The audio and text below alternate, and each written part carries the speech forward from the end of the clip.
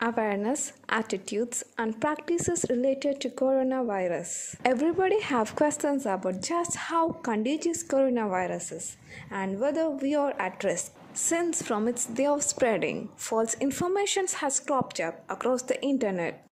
There are 6 things we should know about coronavirus or COVID-19. The first thing is about spreading.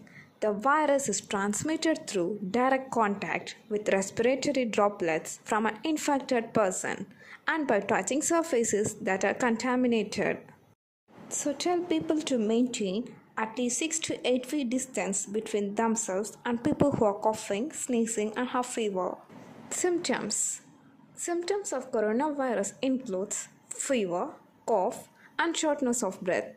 In more severe cases, infection can cause pneumonia or breathing difficulties.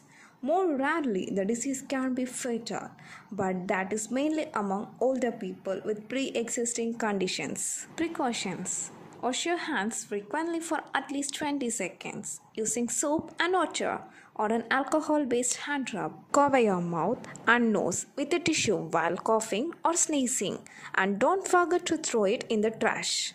And coming to mask, there are lots of questions running in and around us regarding mask. Like, masks really prevent us from coronavirus? The answer is not really. If you don't have any symptoms, there's no need of wearing a mask. Can pregnant women pass on the virus? For now, there isn't enough evidence to support where the virus is transmitted from a mother to her baby during pregnancy or what impact this might have on the baby. Are there any medicines to treat the virus?